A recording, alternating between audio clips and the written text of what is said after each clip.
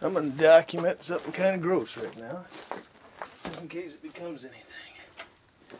I was making a video, Christian video, about the Lord, and I stepped on a nail. Dirty old nail. I was backing up trying to get the shot set up, and I stepped on that nail. And I got a little blood on my fingers. And the reason why is because I've been down here.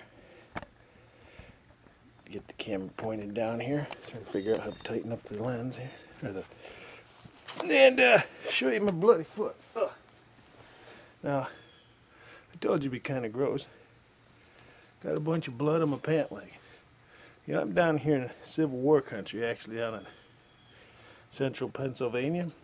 Thinking about those soldiers that died of gangrene poisoning. There's the old foot. But I was thinking of something. So I was kind of milking this for blood, getting the blood out, dirtying up my pant leg. You know, I got diabetes. I know it's like, okay, sounds like a personal problem. That is. And one I don't take care of well enough, I hate to admit. But this is bad news for somebody like me with diabetes. Because your body just doesn't heal itself very well. You know, and I thank the Lord that I'm actually able to squeeze some blood out of this sucker. I got to lean back up against this stone wall here. And there's a point to this, besides grossing you all out.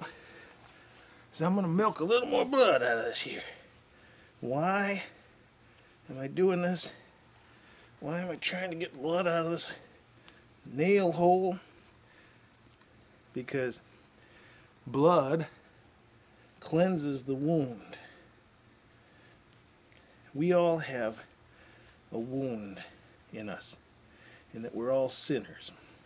We've wounded ourselves through sin.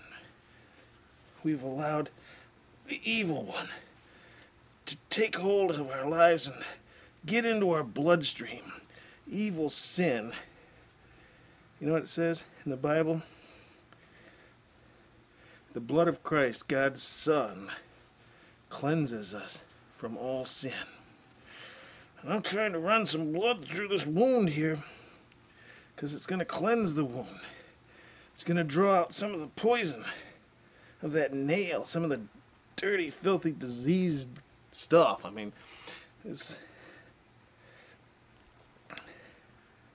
not getting much out right now. And I think you're fully disgusted here.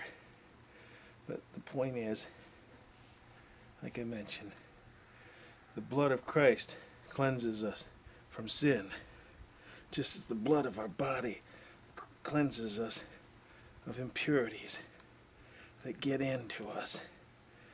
And hopefully next time I talk to you, or at some point soon within the next year, I won't be without a foot, because this is bad news, as I mentioned, for a diabetic. But okay, there you go.